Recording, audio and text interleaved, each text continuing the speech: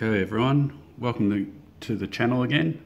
I've been trying to fix my ESP that I extended the antenna with, and it works fine, the antenna. Haven't adjusted it actually. So, but you know, antenna theory is a bit of a theory, not actual law. So anyway, let's get back to here. I'm reprogramming this with ESPEASY. Now, I've got a different way of using ESPEASY now. I'll just quickly show you that.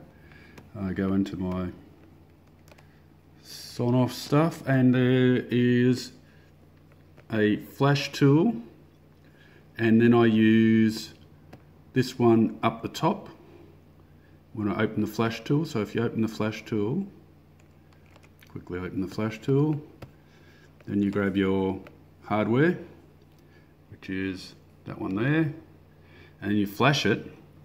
ESPEASY will come up as its own Wi-Fi network. You can log into it, add it to your Wi-Fi network, and then it will come up.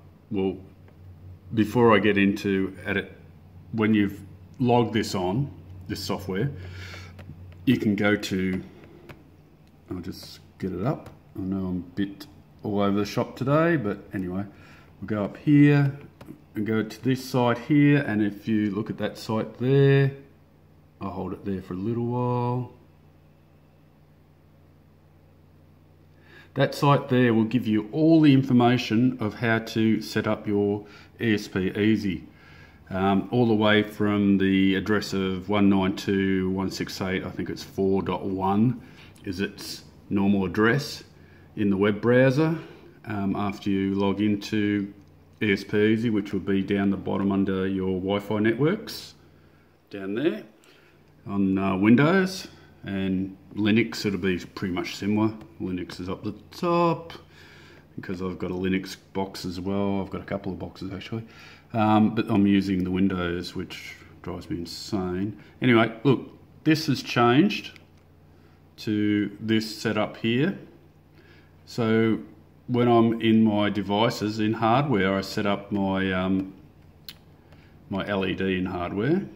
So I come down here and I set up the GPIO 4D2. That's not the one I wanted to do. I don't know why it's reverted back, but it's meant to be, hold on, I'll go back to here, because this is really handy, this page, as I said. It should be GPIO 13. So GPIO 13, let's set that to GPIO 13. Come over here and set that. Might actually save it this time and make sure I'm saving some stuff along the way. Go down the bottom. Say, hey, submit that information. Okay, that's in. Now I have to go to devices again, and then I've got to edit this one, the input, which I haven't enabled it yet, but I've got it all set up pretty much. Oh no, I haven't, because I haven't got my first GPIO, and I think that's meant to be GPIO 6, maybe not. Let's double check. Yeah, D6, so it's GPIO 12. So then we come over here and we set it up for GPIO 12. It's a basic sonoff, just call it sonoff. I don't call it just basic, because it's sonoff starting to get so many bloody products going along. We need to keep up with writing this right thing for the right product.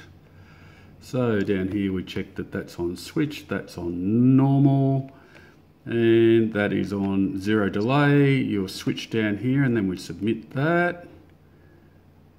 Okay, and anyway, what I'm trying to get at is this site here, which I'll try and put down the bottom of my information, will give you all the details for the basic sonoff. Now, what I have been doing today, other than that, I have set this up ready to go to be reflashed.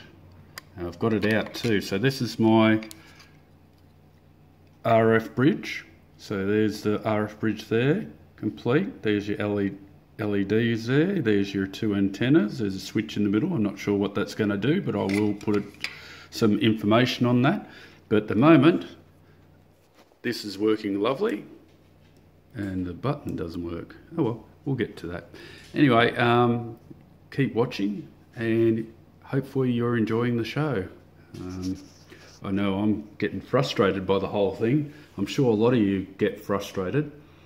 I get frustrated with all the different software I have to use to do things. And then when you get into the software, something small will happen and cause you a load of grief. And I'm sure everyone has that. And it drives you nuts. Anyway, I'm still working on the Google Home.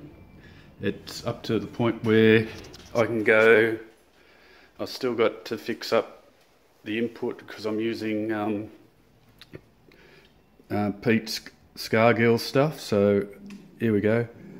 Okay, Google, turn on the bedroom lamps. Turning on bedroom lamps as you command. Anyway, I've got that bit working. Anyway, that's it for me. There's my dog Betsy talking to someone out the front.